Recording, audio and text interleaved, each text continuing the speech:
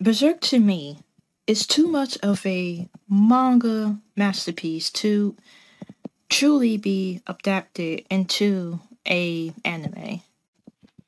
However, I think that the Golden Age arc, whether you're talking about the movies or the 90s anime adaptation, is perhaps one of the only expectations to this rule.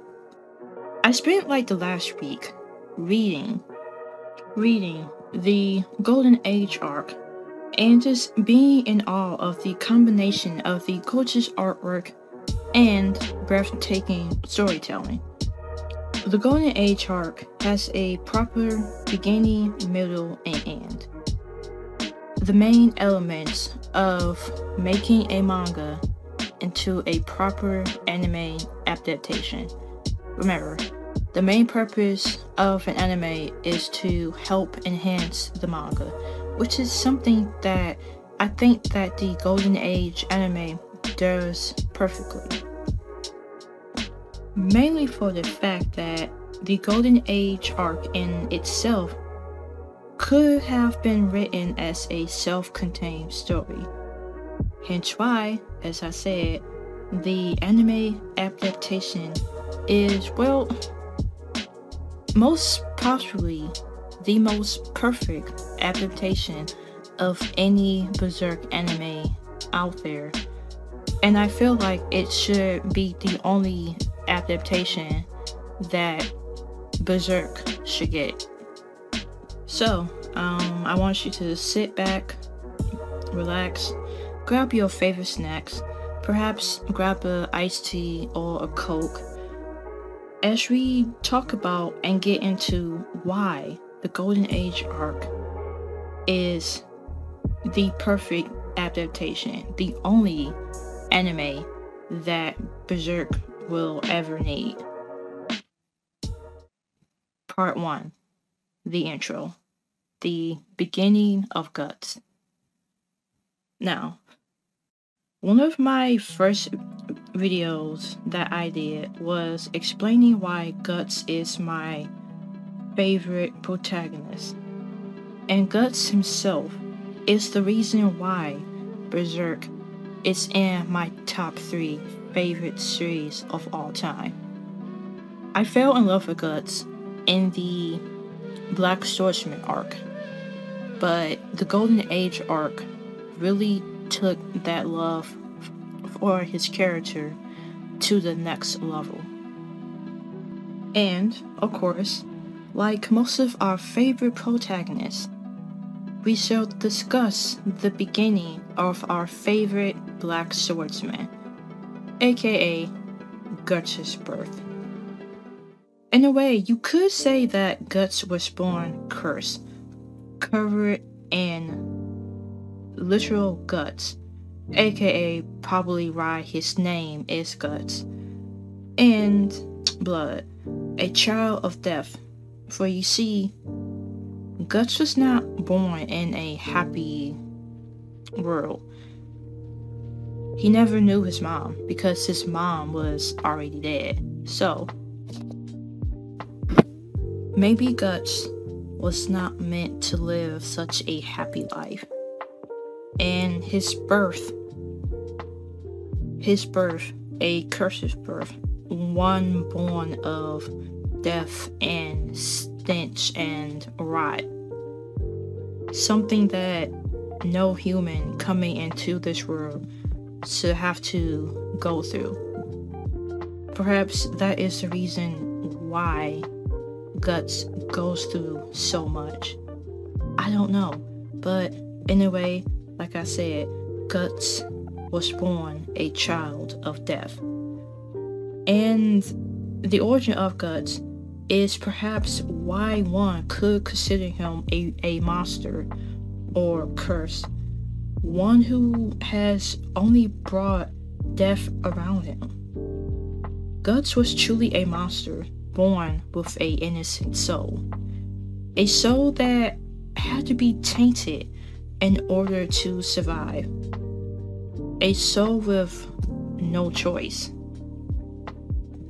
However, like most humans, Guts is a social animal by nature. Even though we may deny it, humans need other humans to survive. And what Guts truly needed was a figure of love and acceptance. But he was never able to receive that. And the closest thing that he has received to a parent was Gambino. Yeah, Gambino, who was truly the father of the year, giving a child Guts the tools he needed to grow up in a world filled with war, violence. Why, it was to either kill or be killed. Only the survival of the fittest, only the strong could move on. However, what I mentioned before, the main thing that Guts needed was someone to love him, someone to accept him, a chance for him to be a child and to explore the world around him. Instead, he was taught hatred. Why, it was through Gambino, who blamed him for the loss of his lover. Guts was only taught to be a weapon, born of guts and blood. It seems like our black swordsman was destined to be nothing more than a weapon. We see poor Guts. We see this poor child trying his hardest to connect with Gambino. Gambino, the man who should have been able to raise Guts in a much more lovely fashion. Gambino, the man who Guts wanted to acknowledge him, like how a father acknowledges his son, how a parent bonds with the child. Now, I want you to do me a favor, okay? I want you to imagine what would have happened if Guts was able to experience that type of pride, the same pride that a father has for his son. What would have happened if Guts was able to experience love and a connection with Gambino as a parent and what would have happened if we saw Guts and Gambino sharing laughter?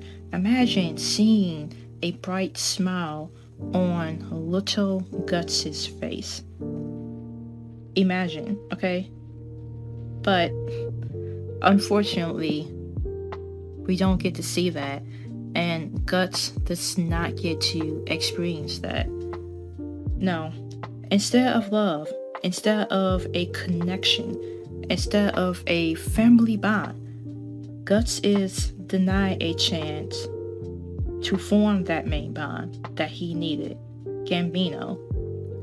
Why, yes, as I said, Gambino is truly the father of the year. Now, I could have included Donovan with the whole Gambino part, but to me, Donovan represents something more dire.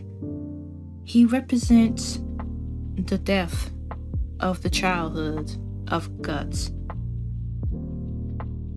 Through Donovan, Guts experienced true horror of the Berserk rules.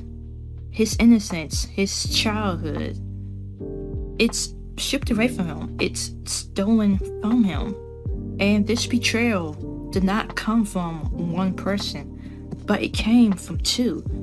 Betrayed by his father, Gambino, the guy that he wanted to love him, the same guy that he wanted to share a connection with, and Donovan, a fellow mercenary, someone that on the battlefield, Guts would have had to had Donovan watch his back.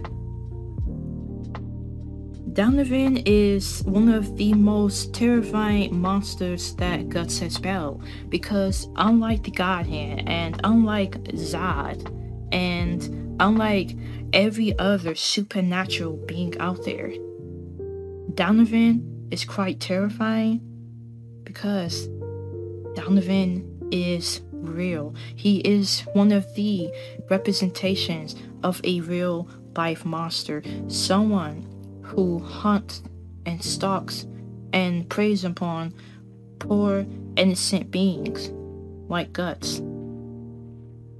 Because after all, he is the childhood killer. And just imagine, if Donovan did this to Guts, then there is no telling how many other victims are out there. It's quite a scary thought. Why, it is through Donovan that we see Guts beginning to build up these walls that he has to build up in order to protect himself.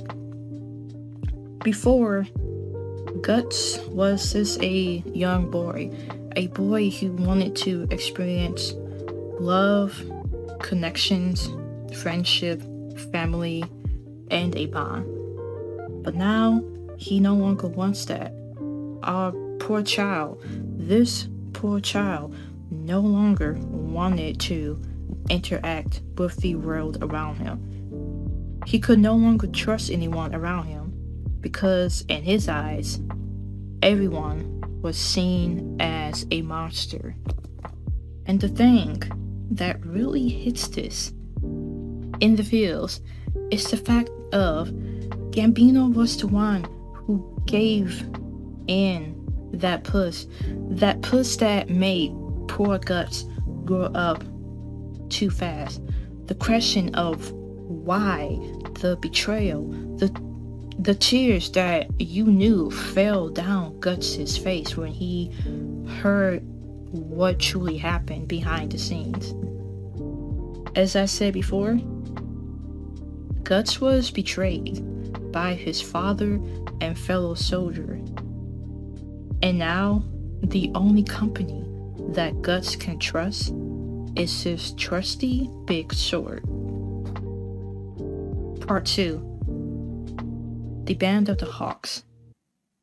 Now, to the outside world, the Hawks are a group of money-hungry mercenaries, low class with no true worth. But the Hawks are more than that. They are truly a family unit. Matter of fact, the Hawks are perhaps one of the best side characters in any series. Side characters to me should be able to help with the main character and his story. However, they should also have their own personality. Hence why I think that even to this day, the Band of the Hawk are still loved. Just think of Judo and Pippin, right? Two lovely characters who, like I said, are still highly regarded despite them being side characters. The Hawks truly represent Guts trying to find his humanity, the same humanity that was stolen from him by his father and fellow mercenary. Seeing Guts slowly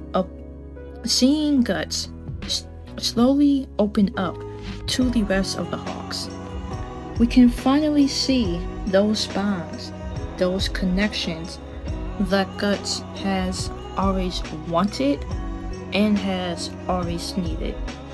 Like I said before, humans are social creatures. We need a group to belong to. It doesn't matter if you are like the most introverted person out there, you still need someone to bond with, to connect with. In a way, it's human nature.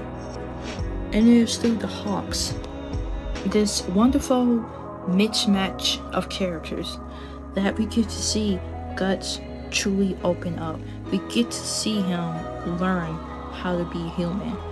We can see the walls that he has built to protect himself, slowly come down inch by inch. In other words, the love and the friendship of the Hawks is what made Guts feel human again. The core of the Golden Age arc is Guts and his relationship with other humans. Him trying to find meaning in his life. Him, like I said, trying to find those bonds. And he finds that with the Hawks. But I want to talk about the two main ones, which is Casca and Griffith. Now, for this section, I want to focus on Casca. The jealousy that Casca has felt for Guts, at first glance, may have been considered unneeded, but let's look at it through her eyes. Griffith was Casca's crush. I'm not going to say love, because I think that Casca had, like, let's say somewhat of a high school crush of the guy. Griffith was seen like as this cool, good-looking figure, and so Casca developed a crush on Griffith. So here we have this complete stranger, okay? This barbarian, if you will, challenged the one person in which she held upon a pedestal. A stranger who was nothing more than a mere mortal. Seeing this lowly human gain Griffith's trust, his admiration, and his friendship, the type of connection that Casca has always wanted, but was never able to get. In other words, Casca felt replaced, and of course, jealous. Now, Guts, on the other hand, had no idea what was going through her mind. And I mean, how could he? Guts is not a mind reader. And so the bickering, the competition, the chance to win Griffith over. Guts didn't acknowledge this contest because I think for him it really wasn't a big deal. But for Casca, she had to win. So, being able to see these two share such a wonderful experience is truly an amazing feeling. When they are able to just break away from the rest of the Hawks and War and Griffith, we get to see these two form such a amazing connection to the point of where they are able to share their bodies as one. And Gus is finally able to reclaim his innocence. This time he is able to give it freely to the person of his choice, while Casca gets to see what type of person Guts truly is. It is through Berserk, that we get to see one of the best romances in fiction, because the two share a more realistic approach. The pair does not go through that love at first sight stage. And because of that, we get to see a love that is real. And I'm hoping to see a bit more of their relationship after I finish reading the Golden Age arc and get into the Convention arc. Because it is through Casca that Guts is finally able to fall in love again. And it is through Casca that that tiny bit of hope, that tiny bit of light probably penetrated through Guts's black abyss heart. Griffith, the White Knight, the angel, a god among mere mortals. Whereas Guts could have been considered cursed, Griffith is blessed. Guts is a monster, Griffith is the savior. So, when you combine these two together, you get one of the best friendships in manga. Yes, I did say friendship because the two did share such a wonderful bond. While Griffith was used to the constant praise and admiration, Guts was the first person to receive such feelings from him. Guts did not automatically praise Griffith, and I think that's the reason why Griffith took to him. In other words, by giving him a challenge and not placing him on this pedestal like so many others have done, Griffith was treated as a human in which became Guts' best friend. Actually, it was more than that. It was like a brother, if you will. Someone who Guts could have expressed his true self. And the same goes for Griffith. Why, it is through Guts that we get to experience Griffith's more human side. He is, in a way, playful, curious, and he has a childlike nature to him. We get to see this. We also get to see the playful side to Guts. And might I dare say, but their friendship was, in a way, quite adorable.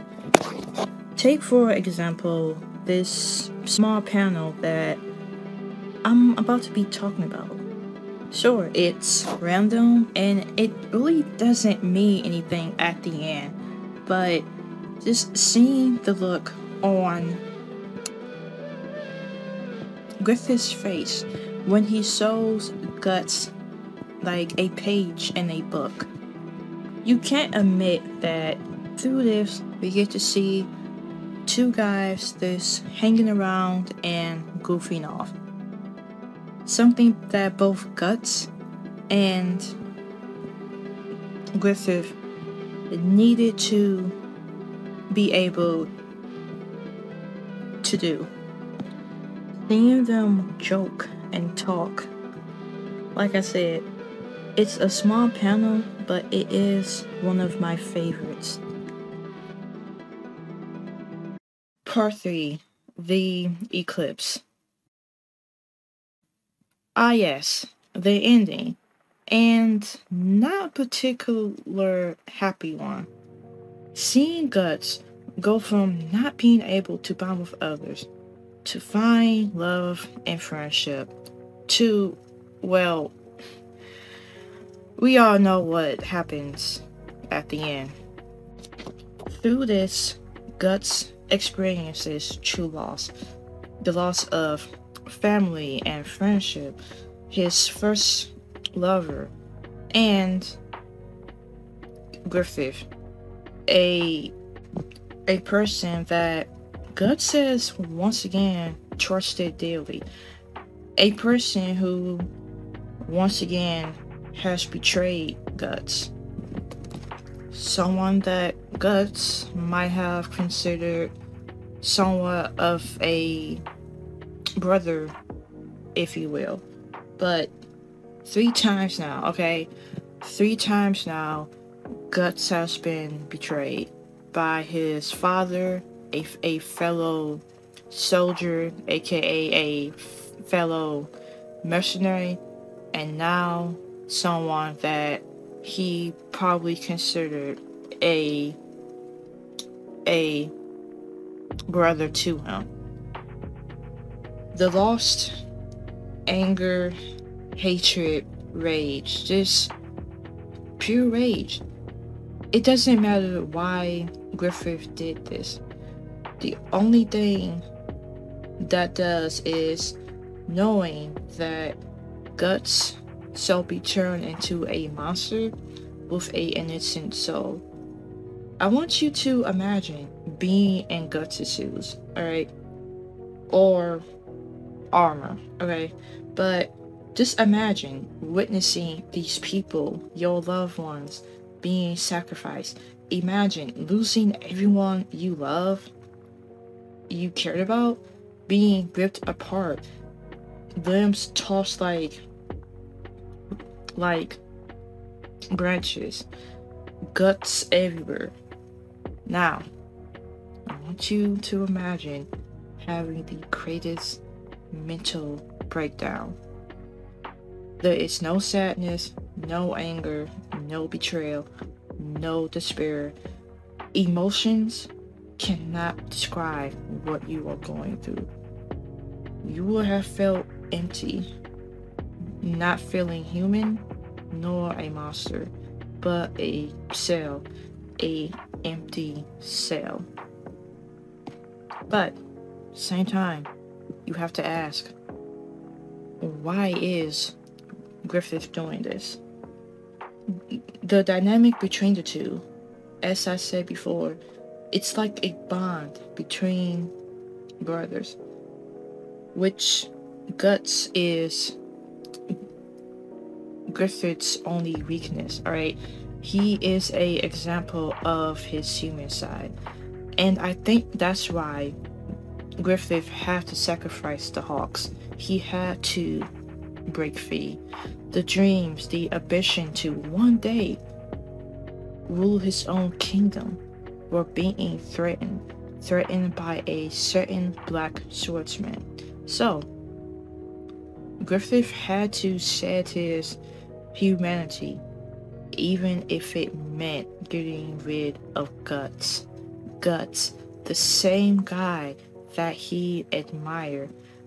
Guts, the only human to see Griffith's more childish nature. Guts and Griffith, the dark rebirth of Griffith had to happen. He couldn't have an equal. He could not admire Guts. Griffith had to become Femto in order to achieve his kingdom. He had to. He had to sacrifice his humanity to accomplish his dream. He had to turn to the God Hand for help. Speaking of which, the God Hand. Ah yes, these majestic beings in which, as a newcomer, I can't wait to learn more about them. I don't have that much to say about them, but I feel that they play a highly important role to this arc, specifically to Griffith. The God Hand appeared to a individual who is at their lowest point. Take for example Griffith, who was broken, frail, no longer this savior type being. His dream broken. and, in a sense, has died. So, when supernatural godlike beings offer you a chance, a second chance at life, a chance to become a more perfect being, would you not take that opportunity? Would you, if it meant helping your dream? With one flick of their wrist, the God Hand has truly turned the world of Berserk around. Part 4. Why I think that the Golden Age arc is really the only anime adaptation.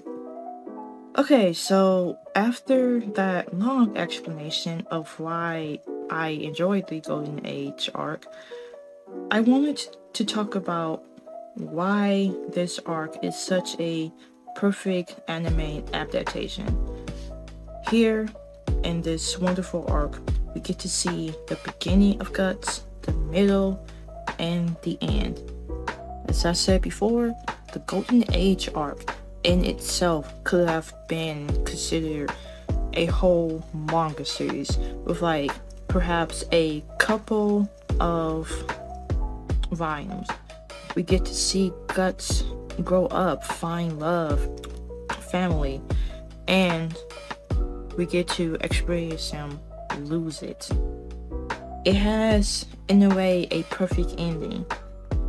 Yes, the ending is not that of happiness, but not every ending has to have a happy one. Also, the Golden Age anime makes you want to explore the world of Berserk, like the lore with Zod and the Skull Knight, the mystery behind the God Hands. Will Guts and Casca ever be able to truly experience the love again? Will Guts be able to make bonds? Will he be able to connect with people? Will he be able to get his revenge? And last but not least, will the final countdown between Guts and Griffith ever happen? So that is the reason why I think that the Golden Age arc is truly the only adaptation that Berserk needs. It doesn't need to follow up on the other arcs because, like I said, it has like a beginning, middle, and end. It tells the story perfectly, and it makes you want to find out more, which means that you will have to get into the manga, which in itself is truly a wonderful thing since Berserk is such a manga masterpiece. Not to mention the voice acting, the OSTs. Reading Berserk while listening to Guts' theme, while listening to the OSTs is truly a wonderful, amazing experience, right? But man, this is quite a video to write. I wanted to do something special for one of my favorite mangas out there, like top 3. And I wanted to talk about my top protag. Anyway, I hope to bring you guys more Berserk content. But anyway, this is Inks, and farewell, fellow struggler.